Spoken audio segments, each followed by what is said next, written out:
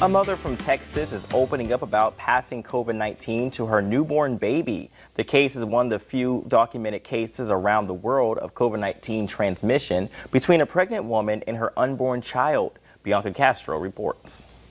This is as close as Wendy Figueroa could get to her newborn after giving birth. She couldn't touch or hold her baby because she had tested positive for COVID right before. And within 24 hours, baby Alexa tested positive as well. Fue muy difícil. She says being separated from her fourth child was the hardest part about their journey, which doctors say might be the first U.S. case of COVID transmission from mother to unborn baby.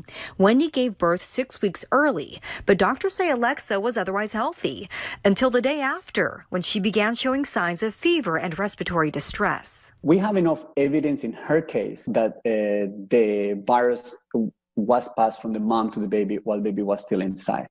OBGYN Dr. Wilmer Moreno says transmission from mother to fetus is possible but rare. At Parkland, more than 170 COVID-positive women have given birth. 5 infants have tested positive. New testing protocols will help track the trends, but the challenge, according to Dr. Moreno, is treatment. Typically, women sometimes are excluded from these trials because people are afraid of risk to the baby. So at this moment, all the institutions doing research are very aware that they need to include women and pregnant women in this study. That's why current guidance for pregnant women includes prevention measures like wearing masks and frequent hand washing. Wendy relied on virtual visits like this one during Alexa's 3-week hospital stay.